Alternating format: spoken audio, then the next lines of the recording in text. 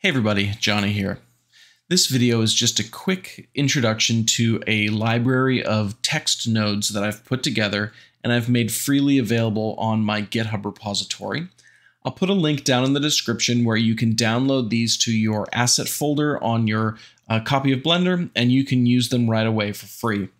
This group of nodes includes functions for trimming the white space off the front and back of strings, reversing strings, having strings be multiplied by any number of times, splitting strings by a delimiter and then getting one of the splits out by number or by range. It has nodes for turning strings to uppercase or lowercase, getting the beginnings or the ends of strings, and for quick and easy access to formatting numbers.